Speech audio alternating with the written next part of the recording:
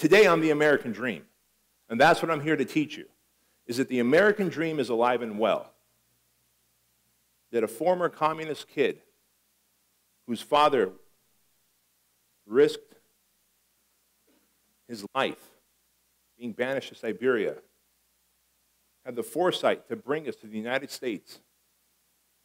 And my goal is to transfer my immigrant edge onto you today. I'm a really fortunate guy. I get to do what I want, when I want, for as long as I want. I've got an amazing family, and I'm grateful. I've got an amazing team in Southern California who make me look great. I've helped 8 people break 7 figures. I've helped over 2,600 people break multiple 6 figures. And thousands break $100,000. In my industry, the average trainer makes $34,000 a year. Do the math on that. Now, I've been fortunate enough as a personal trainer, and never realized it at the time when I first started, that the people who are my clients are affluent, right? If you can afford $400 to $600 a month for a personal trainer, you probably have the money. And because they're affluent, they've persevered in life. They've made it. And it didn't take long for me to start asking them questions. How is it that you work out here 3 days a week at 1 o'clock in the afternoon when I know that you're a CEO of a company? And Jim Franco, my very first personal training client, said, "Kid, I make a little bit of money from a lot of people." That's one of the lessons I'll teach you on the next slide. But it's people like Jim Franco, Joe Polish, who I was in a mastermind and coaching program with, Yannick Silver, who I was in a mastermind and coaching program with, Frank Kern, who you've probably never even met, Dan Kennedy, Jay Abraham, who I've paid tens of thousands of dollars to coach me, consult me. I'm standing on their shoulders. I paid $25,000 that I didn't have in one lump payment to Joe Polish to join his mastermind program. But I can tell you it's because I surrounded myself with winners. See, years ago, once we started making money, my wife and I took a cruise to Alaska, and as the Oosterdam, the cruise ship, docked in Ketchikan, and we got off the ship, we're walking, and I see a guy with this 5-gallon paint bucket casting a net, and another one, and another one. And I was curious, so I walked up and I looked in the bucket, and he had these crabs, right? There's about 5 or 6 crabs and maybe this much water in this 5-gallon bucket. And you know what? One of the crabs was super ambitious. This little fucker was climbing on top of all the other crabs, right? And he was reaching way up there for the lip of that bucket to free himself. He was going to make a run for it. I was a good Samaritan. I said, "Sir, your crab's about to make a run for it." He goes, no. Watch what happens. I go, no, you should put the lid on. I see you've got the lid. Put the lid on. He goes, "Just watch what happens." So as this little ambitious crab is reaching up there and yanking himself up, all the other little crabs at the bottom reach up, grab him by the hind legs, and pull him right down. It's instinctive for crabs to do that. They're self-policing.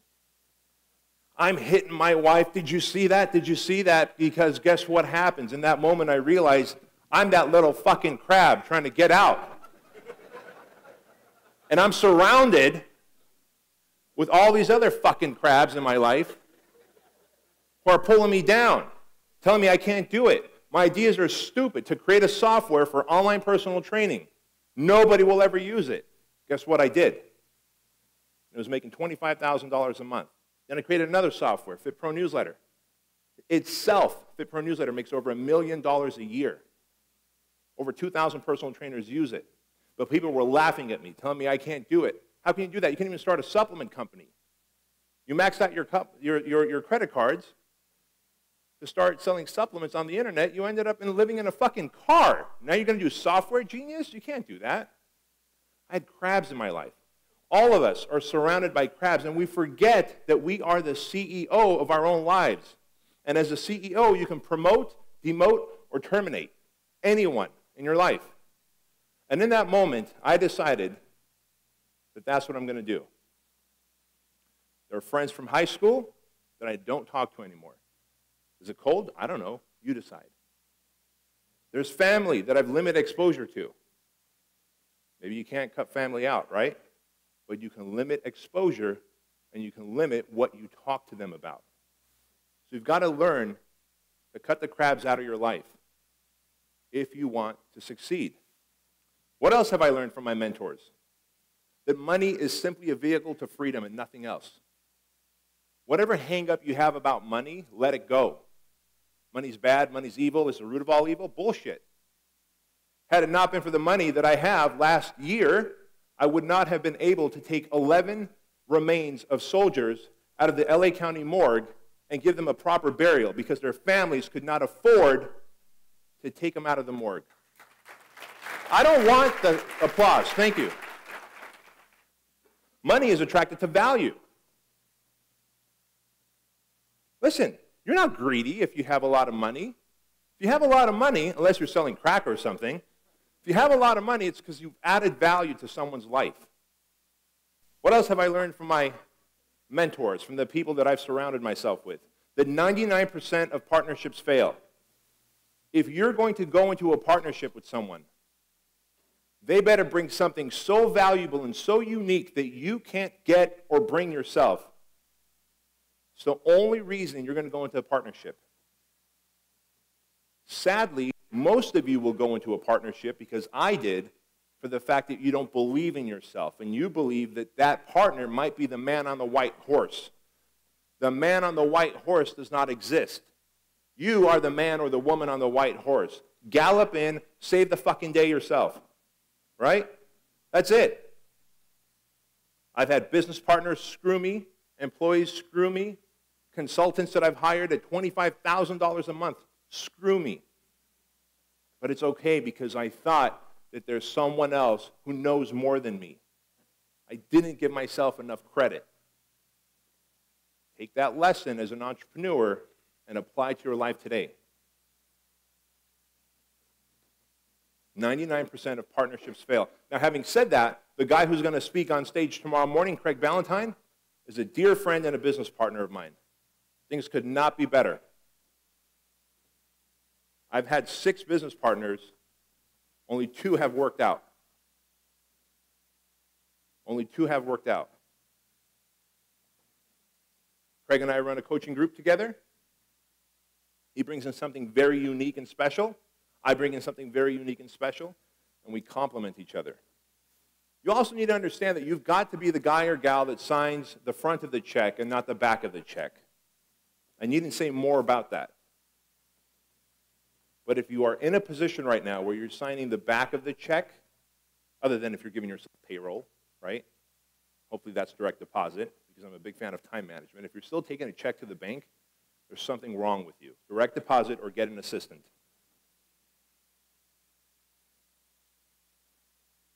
Sign the front of the check. Have control over your life. You know, the word control freak has a bad connotation, but I don't think it should. See, I like to reframe things. I like NLP.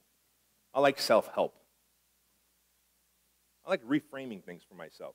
And for me, control freak. Now, don't I want to control my health? Sure. Does that make me a control freak then? For exercising, eating right?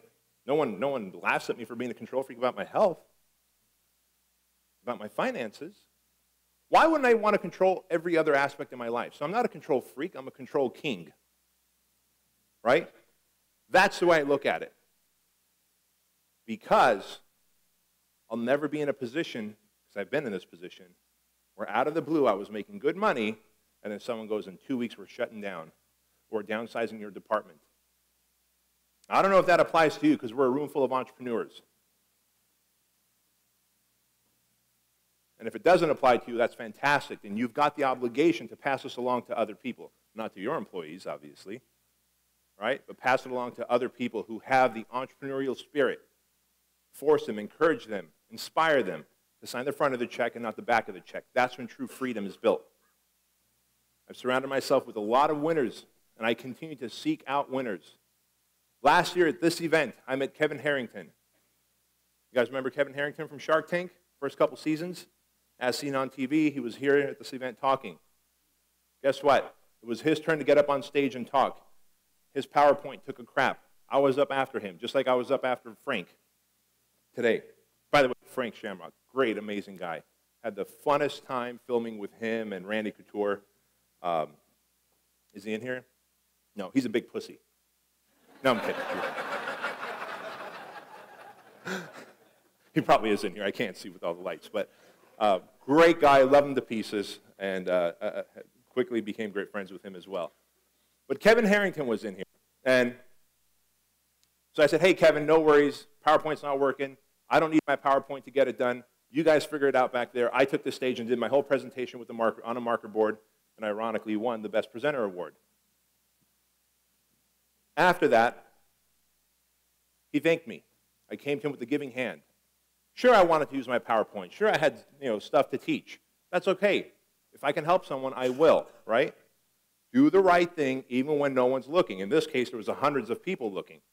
But I felt the right thing was I can get up there and speak rather than drag it along while they're trying to figure out what's going on.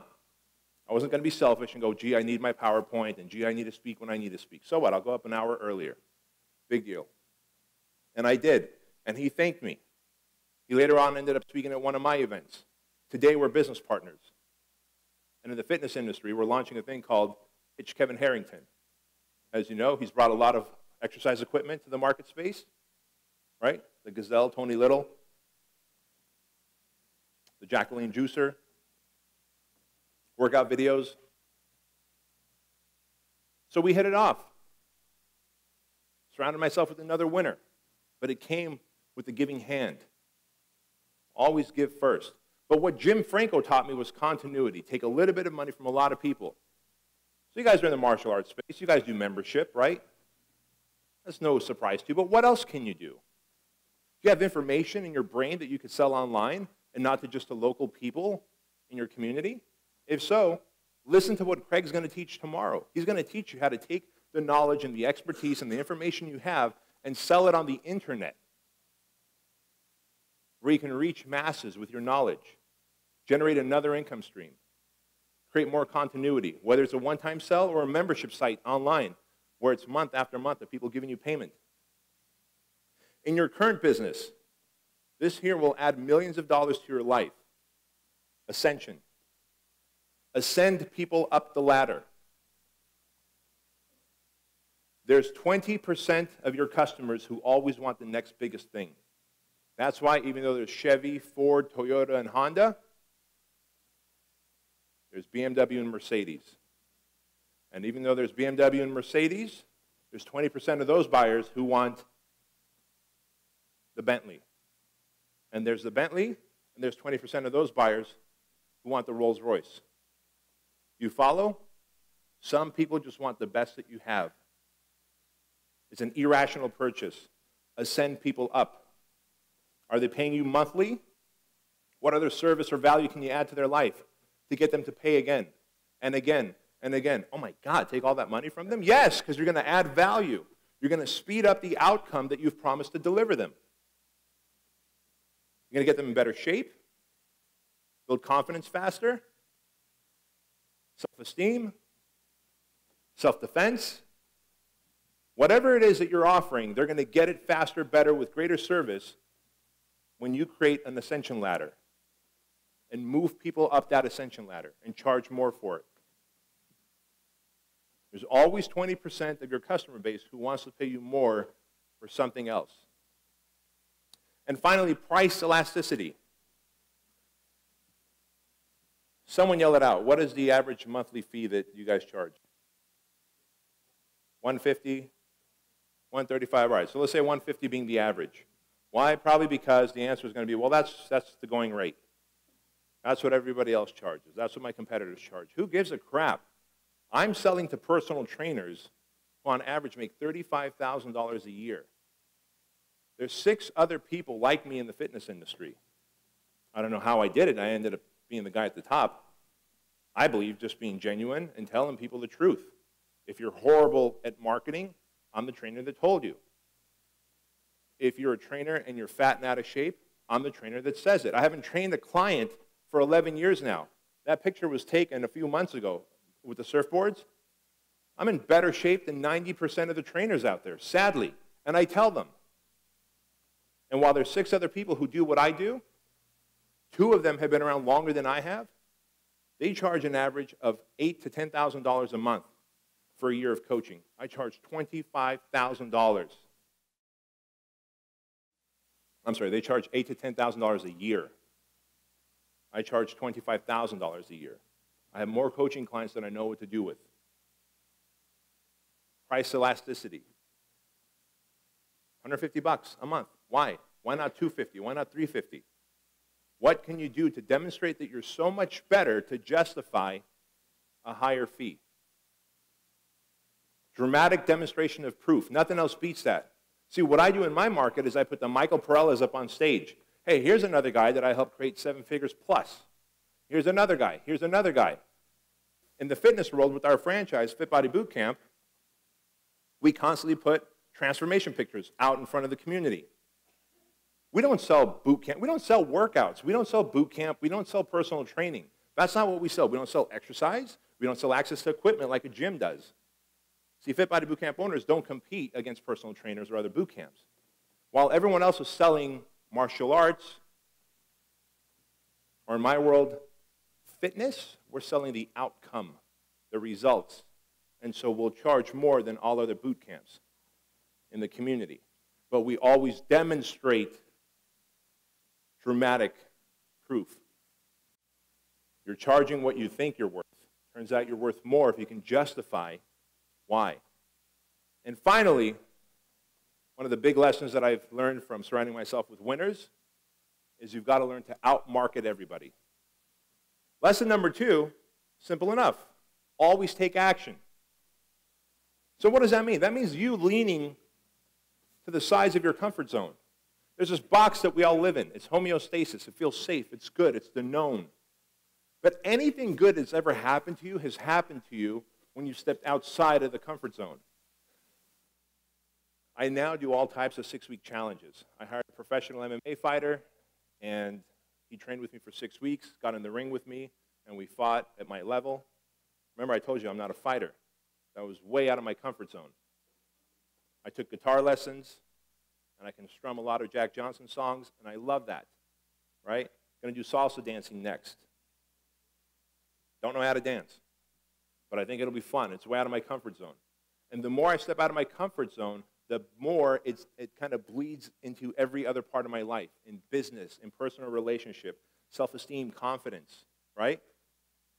I can't just sell myself on the idea that I'm just this guy who knows how to sell and market to the fitness industry, and I'm designed to lift weights, and that is all. That's bullshit. And as it turns out, I'm glad I did that whole MMA thing for 6 weeks, because my wife and I and the kids were coming back from Maui 2 years ago. And as luck would have it, I travel all the time, by the way. Nothing happens. I read my book, fall asleep, wake up, we're there. This one time, my wife and kids were in an airplane, and there's a dude who's a flight risk. He's doing the gun gesture, he's yelling, he's screaming, and I see that the flight attendants have 2 zip ties put together, and they're walking down the aisle on my side. And you'd think that the people way up there where this guy is would tackle him down, right? They don't. For the record, all you guys in martial arts, they don't. They don't. 9/11, it's gone by long enough, and people have forgotten what happens. Right? So I'm like, holy fuck. My kids are sleeping. My wife's looking at me like, what's going to happen? I'm like, I have no idea. So as the flight attendant comes by, I'm like, grab her arm. I'm like, ma'am, what's going on? Anything I could do to help? He's a flight risk, and we have to ask him to put this on. I'm like, what do you mean ask him? Like, force him, right? No, by law, we have to ask him. How are you going to do that? He's like freaking out, right? So she goes, and I see her like making this gesture. The 2 other flight attendants are with her. And he starts freaking out even more. She looks at me and goes, you gotta help, you gotta help, right? Like at this point, I'm like, all right, about 40 of us are gonna rush this guy. I'll be the guy on top since I'm probably the heaviest, right? We'll show him. I get up, I'm the only one going there. I'm like, fuck, what do I do? Thankfully, one other guy came, and before you know it, I did exactly what Aaron had taught me. Aaron was the guy who taught me the MMA training. Aaron Weatherspoon, he's a UFC welterweight champion. Not UFC, I'm sorry, King of the Cage. UFC King of the Cage welterweight champion. And as soon as this guy went to push me, I just did a little parry and found myself in a rear naked chokehold. Choking the guy out. Dropped him. Now the guy had to put the zip ties on. So I got him turned around on a guillotine chokehold. The guy put the zip, and I'm freaking out the whole time, like, holy shit, right? But that training came in handy. How awesome is that? Of course, we landed. I'm texting Aaron like, you won't believe what happened. LAPD comes in, does their thing. Anyway, and we got a whole bunch of free champagne and chips and hummus on the rest of the flight. It was great. I woke my kids up. They slept through the whole thing, right? I figured if they're going to die, they're going to fall asleep. They're not going to be awake for it. Yeah, thank you, yeah. Yeah. All right, enough of that. But another great example of always taking action. Now, obviously, my family was with me, and there was an incredible sense of urgency to take action. But nobody else got up, right? Just always take action. You see opportunity, take it. You got to get off the bleachers and get on the field. That's where the excitement is. That's where change happens in life, man. And you're probably thinking, okay, I'll start taking action from now on. As soon as I get everything perfect on this thing, I'm going to take action and launch my new program, my new marketing scheme that they taught me, my new sales process. Guess what? I got news for you, genius. Perfect never happens, so you've got to start taking imperfect action. Write that down. I will start taking imperfect action. And what else are you going to do? You got to stay on the cutting edge, man. You're going to create faster than they can copy, and here's why. You are on the razor's edge. You're the tip of the spear in your industry, right? There's thousands of martial art places worldwide. There's like 400, I don't know, maybe 500 people in here. What does that tell you? You are the tip of the spear, which means that you are going to be the one that gets copied. You can't get frustrated and, oh, man, fuck that. You will create faster than they can copy, right? That's it. What does Apple do? All Apple does is creates faster than they can copy. What does Google do? Creates faster than they can copy. And you've got the GSD every day. What does GSD mean? Get shit done. Get shit done. Get shit done. All your ideas are useless. Useless unless you bring it to fruition, until you get shit done. See, as entrepreneurs, we also suffer from a disease. It's a very deadly disease. And this disease comes to you by this little fucker with the wings, the idea fairy. The idea fairy will come to you when you're working on something important and goes, you know what? Here's a better way you can do that, man. Yeah, that's right. Let me just fucking zig and do it that way. And let me zag and do it this way. You can't. You can't let the idea fairy give you that disease, right? You got to stand that straight line. Just get shit done. Get thing number one done. It'll be imperfect, but you'll launch it and you'll take action on it. And you'll seek out the help of others who can coach you, mentor you, consult you. And thing number three is to never peak in life. The best is yet to come. You guys have all seen The Sopranos? Right? Tony Soprano says, remember when is the lowest form of conversation that any two people can have. Hey, man, remember when back in high school on the football team? Man, those were our heydays. Hey, remember when in college? Fuck that. Never peak. Like, my goal in life is that, like, right on my deathbed, I learned my last lesson. I read my last book, and I peaked and I died. That's what I want to happen. I don't want to peak and then die 4 days later. Then there'll be like 4 days that I was living in the heydays. I'm neurotic that way, but so should you be. So I'm asking you, what is the story that you've sold yourself on, right? What's the soundtrack of your life? Oh, man, I'm that guy that got burned in the 87 economy crash when the stock crashed, and because of that, blah. Who gives a shit? In 87, I was dumpster diving. You know? Who was around when the stock market crashed back then? Who was around when it crashed recently? All right. Who's going to be around when it crashes again? Ta-da! Look at that. Am I a stock genius? No. It's predictable. It's going to crash. We can either panic or we can make money and add value to the lives of the people. Right? Guys, I was dumpster diving for crying out loud in 87. We came here in 1980. In 87, I was still dumpster diving. My dad would take me to like the Ralph's, the Kroger's, the grocery stores, and he'd push me into the dumpster behind those places. And my job was to pick out the food that was expired but hadn't gone bad yet. So I was the smallest one in the family, right? Easy. It's fucking easy. See, I've been poor and I've been broke.